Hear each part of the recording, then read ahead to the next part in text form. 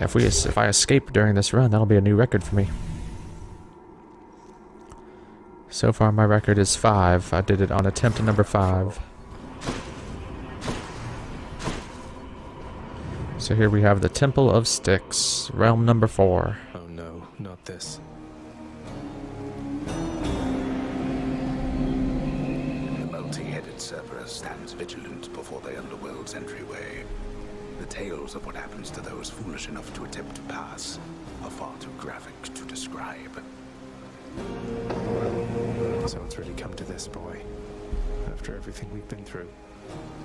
Well then, this is how it has to be. There's nothing left to say. Except for, on your guard. No, but seriously, boy. I know why you're here. There has to be a way to make you look the other way. What if I help you with the Satyr problem? Would you let me go? Please. I have to find Persephone. My mother. You know what this means to me. After a moment's hesitation and deliberation, the voracious Hound of Hell barks once, affirmatively toward the prince, who sets off in search of something that can sate the monster's appetites. Good. Now I just need to head off the beaten path here and see what I can find. So here in the Temple of Styx, we're technically on the surface. And there are 5, chambers to go through. And the idea is we're looking for a satyr sack to help appease Cerberus so that he'll let me pass. Also on the other side here we have a superstore from Charon. We get kind of much more expensive boons which have guaranteed upgraded rarities. The ones have gold circles. These palms level things up by 2 levels instead of 1. And every time you get to the Temple Styx, his shop will have 1 rare item. It's always either a diamond for 1,000 gold or a Titan blood for 1,200 gold. Which is a big incentive when we get to a certain point when we've got enough resources and we're escaping pretty consistently. We'll stop buying resources and we'll save up our money so that we can always buy this 1 item at the end. But for now, you also have 2 mini-boss tunnels and 3 regular ones. The way these work is it'll be very, very small rooms, but it'll be like 4 or 5 of them in a row. And it'll culminate in 1 big room that has several armored enemies if you go into one of the standard tunnels, or a mini-boss room if you go into one of the mini-boss tunnels. And in my opinion, the mini-boss tunnels are actually easier than the rooms full of armored enemies. So I suggest doing these 2 first. One of them is going to end in a fountain and a satyr sack. That's the one we're looking for. And it will never be the first one. Should check this way. So between the 2 mini-bosses, the Centaur Heart or the Gold, this is better. And I can talk about some of these enemies. Oh, never mind, I got killed by a trap. Be careful of those. There's a lot more urns in the Styx as well. The little guys were shooting bombs at us. These guys are satyrs, and they will shoot poison darts at you. The poison ticks up, and the ticks get more and more damaging. Starts with like 1 every like 1/10 of a second, and then up to 2. And it builds up real quick, which is why every room has one of these, which cures you of any poison. Not poisoned at the moment, thanks. And it will reset after a time. Yeah, there you go. A lot of poison here. These little snake stones will shoot lasers in all. It shoots like 5 lasers that kind of zoom in on you, instead of just the 1 laser that the Doomstones made.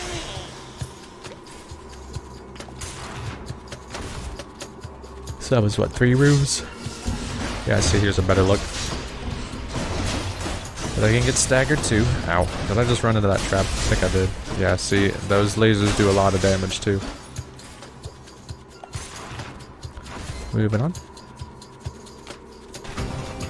So here's the mini boss room. It's a giant guy, which is great because our attacks deflect his bombs.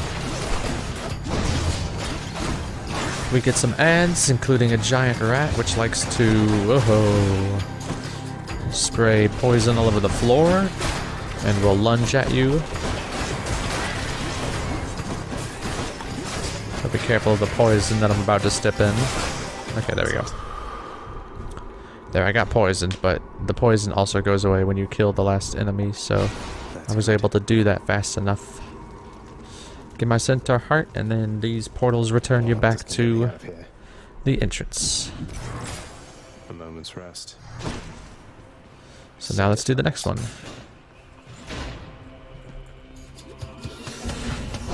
Oh.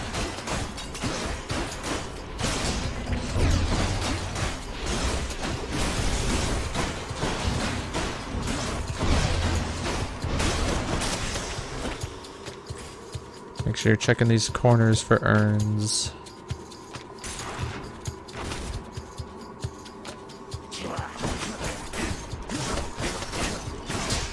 Oh yeah, I got him in a corner. That was great.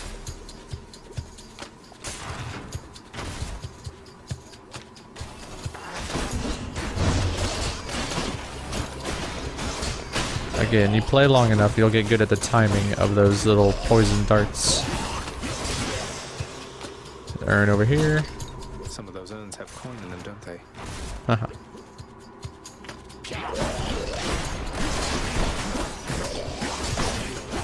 This place also has pillars that you can knock down.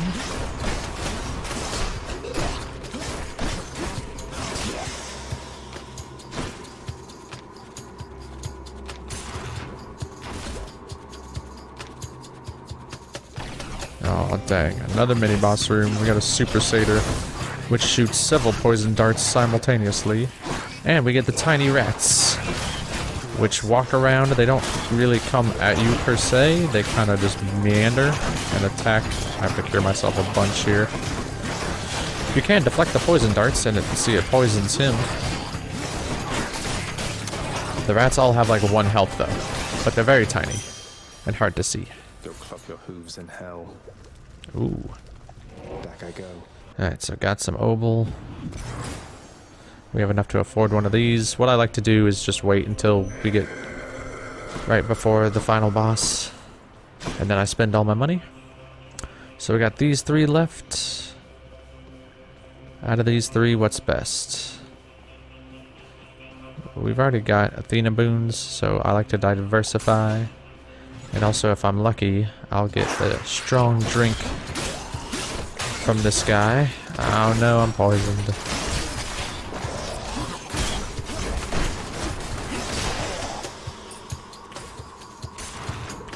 We may go all the way. I'm telling you, Cursed Slash is underrated. And it's underrated because it doesn't actually add any damage. So it still takes a while to take these guys down, but since you can almost never die, it's easy to take that time. Ah, got poisoned right at the end there.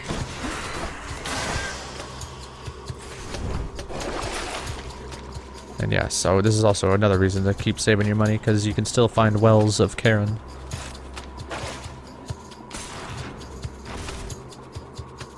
So that was what, 2 rooms? Notice I can also deflect those Beyblades. The buzzsaws. Hey. Storage. Break all these urns, because there's often some money in them. There's always a slew of them on the wall here. Get the satyr sack, and whatever item it is that's in the room. In the name of Hades. Oh, no. Thing. So this can increase our damage with our cast, but we're not casting much. This replenishes your health at the end of every encounter, but there's only 1 encounter left, so by process of elimination, we'll take this one. Use the fountain to get out of there. Down the chute. and go give the sack Oh, to One Cerberus. satyr sack for one good boy. And before you do that, stop off here and spend all your gold. And if you can plan it out, so maximizing would be this, but I could do the palm and the centaur heart, which might be better. We'll just go with this one. Should come in useful. You know, one thing I'll say for Charon there, he doesn't talk too much. And since neither do you, I'm letting you have this. Oh, dang. I was like, if we're lucky, we'll get pressure points or support fire, and we got both. So this one increases our critical chance across the board. This one is really nice. Sends an arrow that deals 14 damage no matter what you do. It's very good. I like it a lot, actually. This is not bad at all either, though.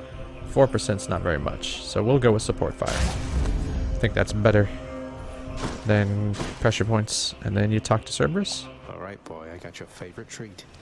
But you have to promise to let me pass if I hand it over, okay? Terrifying Cerberus accepts the fetid sack and scans the darkened hall for where best to consume the stomach-turning contents. Gross. I owe you one, boy.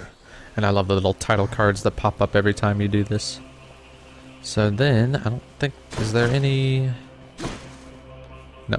Okay. I was looking for any narration points. You know, the little glowy dots that cause our narrator to speak up. Don't see any. I did it. So let's get out. It's the door to the surface world.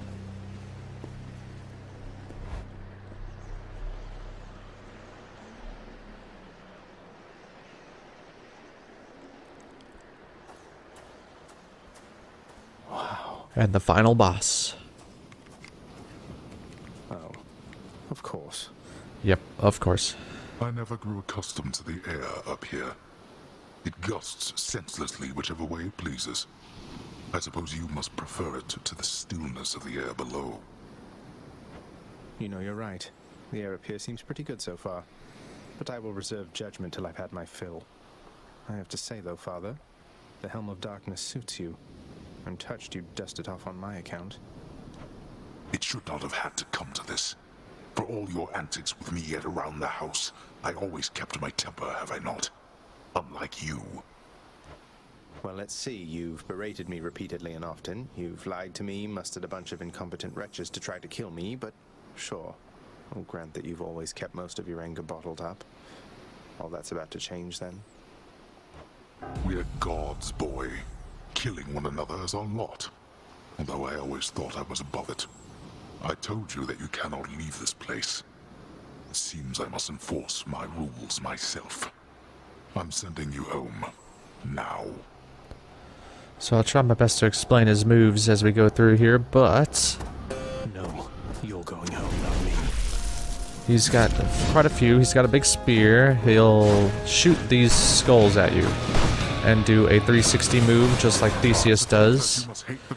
The skulls, after a certain time, will pop and send out a shockwave that you have to dodge through, so it's nice to kill them if you can. He has just a normal thrust. Well, here, I'll let the skull pop so you can see what it does. Does that, and then you can dodge through it like that. He will sometimes disappear, and you can follow his footsteps, and he'll reappear with an attack.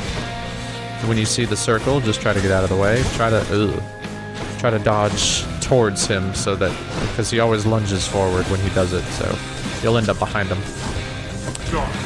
And you don't want to get hit by the skull when he shoots it, because it'll stay in you and make it so that you get extra damage dealt to you until it comes out, and it will come out in a certain time.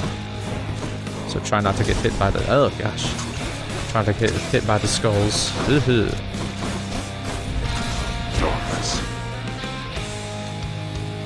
And then after so many hits, he'll start summoning armored adds.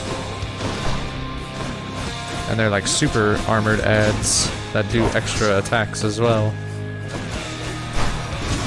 And those are always random. Oh, I did not see him appear. I was too busy attacking. Go home, I said.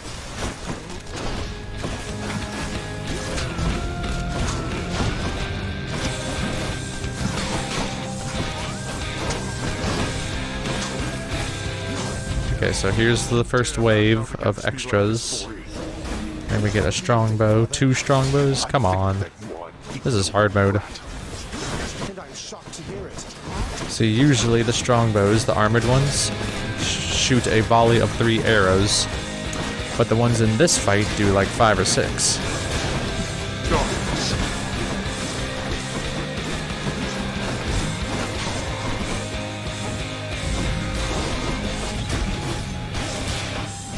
Okay, got rid of them.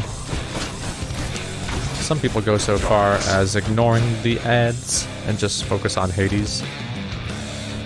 Which you can do if you have high damage output, if you have a high DPS. This is a very slow build, so I'm not gonna do that. Ow.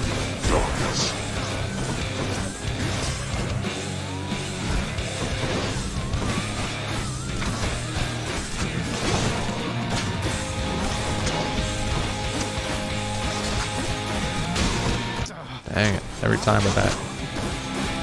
You can deflect it though, the thrust. Alright, so next set of ads.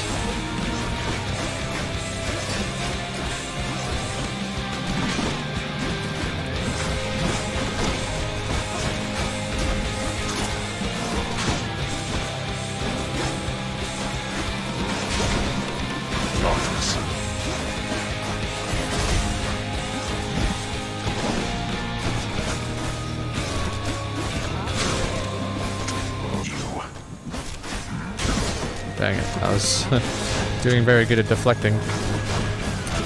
So sometimes I'll see if he'll do it. Oh, I got... No, I didn't. Okay, never mind. Ah, come on. He's got so many skulls now. Just keeps firing them. Yeah, okay, that. He'll do a move and he'll shoot a skull to the left or to the right and then thrust forward.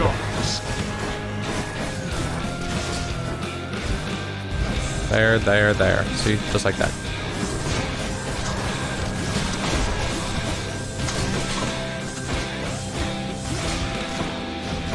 Stop firing the skulls. I'm about to die. There it goes. Alright, and now we move on to the real phase 2. Oh, spoiler. To have been brought this low by my own ungrateful child.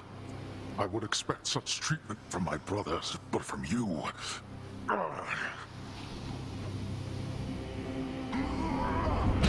So now he's gonna start with a shockwave.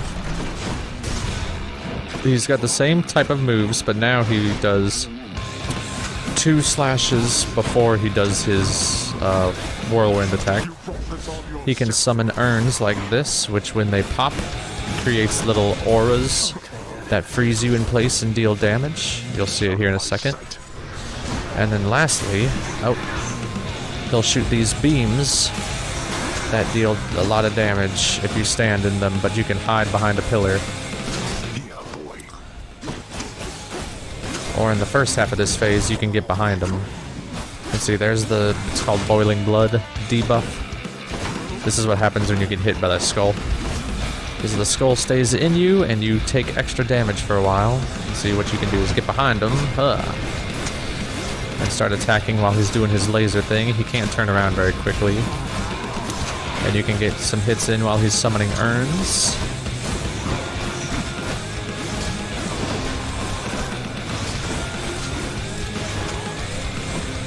So let's get behind him. Wait until he's just about to fire those, though, before you get behind him, because he can turn very quickly until he starts firing the beams. But once the beams start, that's when they get slow. He gets slow. So now, he's in phase 2 of phase 2. Ah, perfect. I get the chance to show this off. So don't worry that I took 20 there. So, he has a move. His beams become 360. That's really about the only difference. I think he might also just be more aggressive in general. But the 360 beam move is the one to look out for. And you can do 2 things. You can hide behind the pillars if you feel safe. That's what you should do if you've never played this before. Or you can get right in front of him, and there's actually a little safe area where you can just sit there and attack without worry, and you won't take any damage. Oh. It is small though, so you have to be careful. It's high risk, high reward. Oh. Okay, shoot. I want to be careful because I'm on my last life now.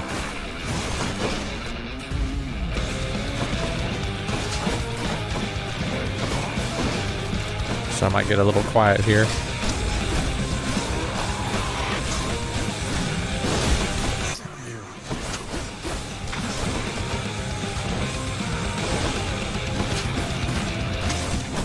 He's almost dead, but don't get greedy. It's like a Dark Souls game. The minute you get greedy is the minute you die. Yay! I just broke my own record. Beating the game in 4 attempts. Go then. Go! Get out of here! Get out! I told you that I would, Father. And I'm going to. Goodbye. Wait. Wait, just... If you find her... If you somehow find her... Tell her something for me. Tell her Cerberus is doing very well. What? Wait, I don't think I owe you any favors here. Now answer me one question and I'll give it some thought. How's that? I know your question, boy. But ask it anyway. Persephone. My mother. Why did she leave? Blood and darkness. There is no escape. Goodbye, Father. Alright, our first, it says first of many victories. Took 46 minutes, but that's okay. Some things I need to talk about story-wise. Well, here, I'll black that out. We get a Titan blood for that as well. There's going to be a cutscene later. The idea is... I feel embarrassed, actually. The idea is you've done this enough times and have yet to escape to where a certain cutscene is going to happen that explains that we're trying to leave to find our birth mother. This whole time we thought it was Nyx, but it was actually Persephone. And since I escaped so quickly, we haven't gotten to that cutscene yet, so oops. Anyway, once you grab the Titan blood, get on out of here.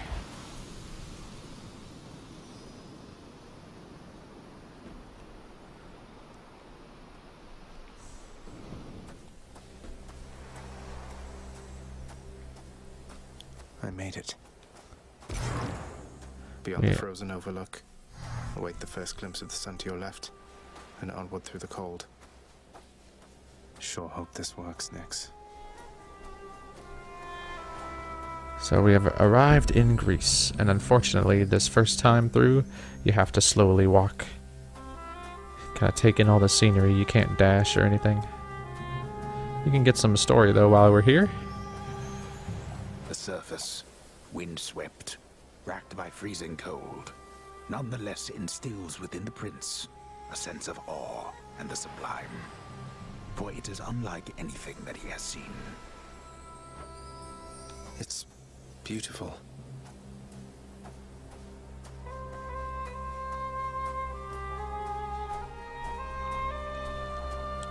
This game has very great music as well. What was that? Just like with all the other realms, if you walk up to this area, you get a little overlook. That thing. That's the sun. Beautiful little cutscene there. And then snap zoom back in.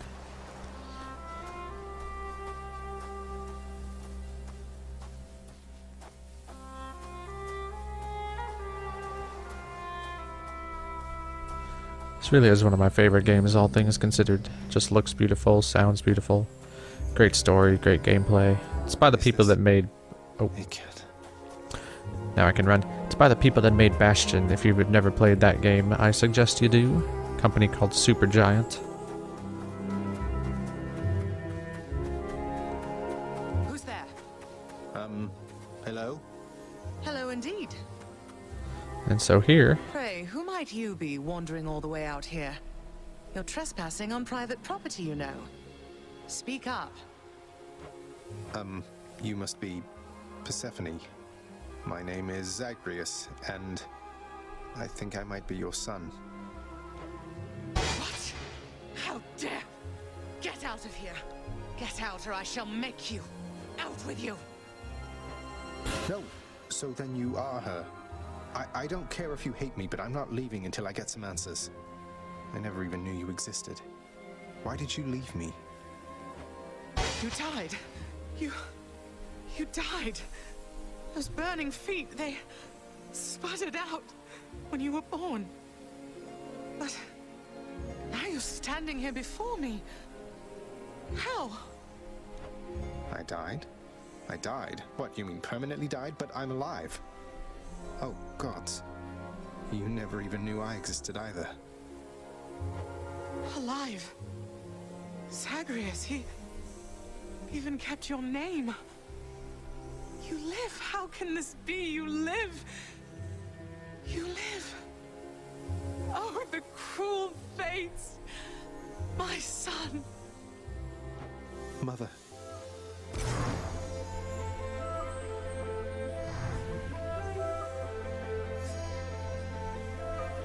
In short, I beat him, finally, though he did everything he could to prevent our meeting here like this.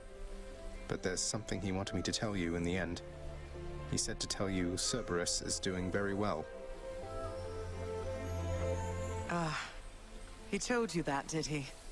That's good. That's good. Though, tell me something, Zagreus. How is it that you found me? To have journeyed all this way, I scarce believe it. Zagreus? Oh, it's...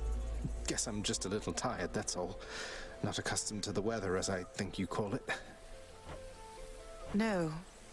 No, that isn't it. It's that... you cannot stay here. You can't stay here. Really, you're... kicking me out? Why? The fates are cruel, Zagreus. You're bound to that place. Same as your father. So they would have us say goodbye. For now. My heart soars knowing you live. But then it breaks that our time together was so brief. No. I can... come back. I can come back. Now that I found you, maybe he'll just let me come back. You tell him I demand it. And I demand he also tell me how come he, or for that matter Nyx, never sent notice that you lived. Olympus is all rife with schemers. But I was so naive to think that they were different. I'll tell him. I'll tell him. I feel awful. I have to go. The Styx shall take you then. Oh, Zagreus. Farewell, my son. Won't you come back to me? When you are able, please. Come back. I shall be waiting here. However long it takes. However long it takes. Can't hold on.